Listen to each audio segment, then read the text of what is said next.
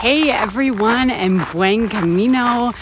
I am coming to you from the Via de la Plata. I have been on this route for a couple of days now, and I am going to be diverting onto the Camino Sanabres. So the Via de la Plata, a few stages after Zamora, it kind of either goes straight up to Astorga, the Via de la Plata. You can continue it all the way, or you take a left on the Camino Sanabres.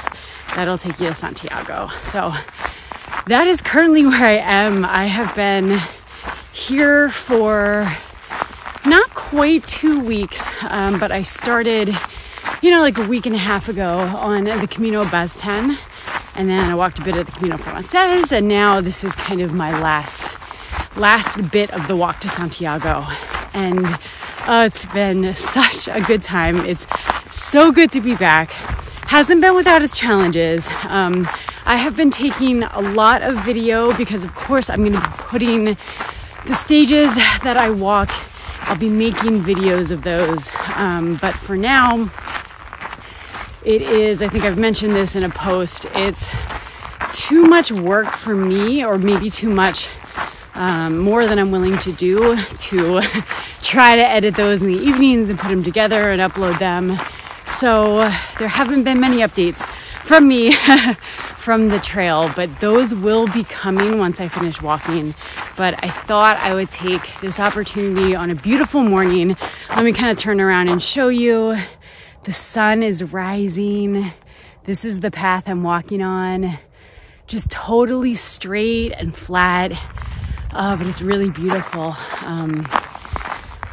On these stages, I've been trying to start really early because it gets so hot in the afternoon, and it could be a lot worse. It's actually not that bad, but these stages now, there isn't any shade, so you're really walking in the sun for hours.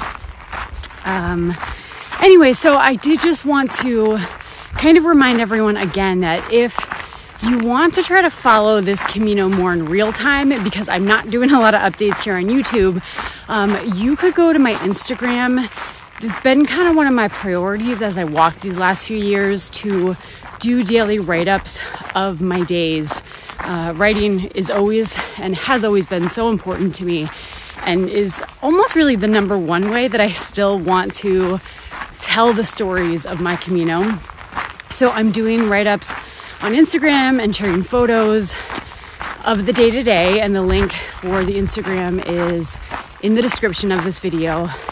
And then also, if you want to be a patron of kind of Nadine Walks, so this channel, the stuff I share on Instagram, you are welcome to do so over on Patreon. I am trying to get like these quick little videos up, usually every couple of days, every 2 or 3 days. Sometimes I run into challenges with not having Wi-Fi, or the videos not connecting or uploading, but every couple of days I'm trying to get an update there. So Patreon is just a place where you can sort of pledge a dollar amount per month to help support me, this channel, my journeys, my writings.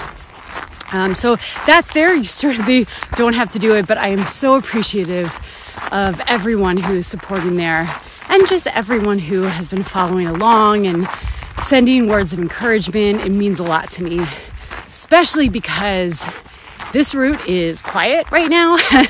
The Via de la Plata is, it's a slightly more popular Camino route, but you'll see a lot of pilgrims here in the spring. Right now it is late July, and I am the only walking pilgrim in these stages, or in my stages anyway.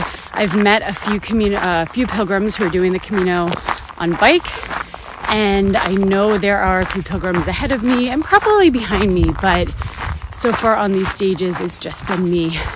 So it is a quiet and kind of lonely Camino, but there, it gives me lots of time to be with myself and my thoughts, and to just notice everything that is going on around me. And this is such a beautiful morning. Okay, one more little view of this sunrise and the path. Oh, it's so nice. Okay, everyone. Well, thank you as ever for following along, and I will try to be back with another update or two here before my walk ends.